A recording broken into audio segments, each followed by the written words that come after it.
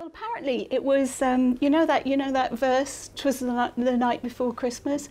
That was written, I think, in 1822, 23, something like that. And apparently that was the first time that St. Nicholas had been portrayed as being a kind of rather jolly, kind of plump, you know, happy person. Whereas before, of course, St. Nicholas was quite austere in some ways. Yeah. Serious figure. Yeah, yeah. And that was an American poem, The Night Before Christmas, It was, wasn't it? Yes, yeah.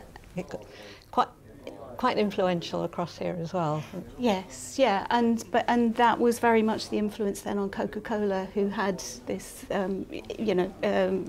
image actually drawn of the Father Christmas that we know today in his red suit and everything. Yeah. But he's a fantastic figure, despite his links with with Coke and so forth, because a magical being doing magical things with magical animals, going all around the world doing all this incredible stuff.